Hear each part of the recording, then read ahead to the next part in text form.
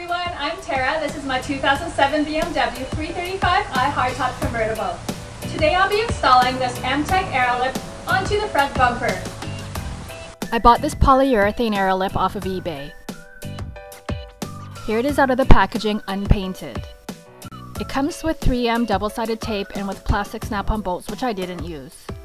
Now here's the lip painted. Make sure the shop preps the lip well by sanding and priming, or else the paint won't stick.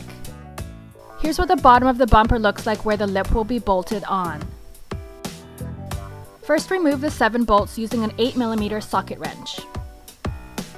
To install the lip, some people just use the tape and some people bolt it on. I'm going to do both since I'm really worried about fitment. Place the double-sided tape on the lip.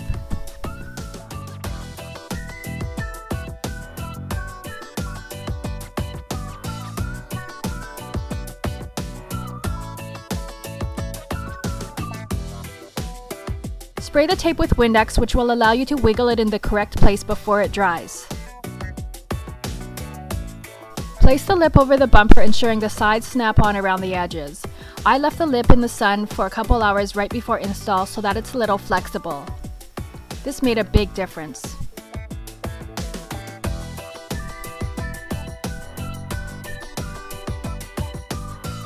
Then screw the bolts back on, which I found a bit challenging as the holes didn't match up perfectly.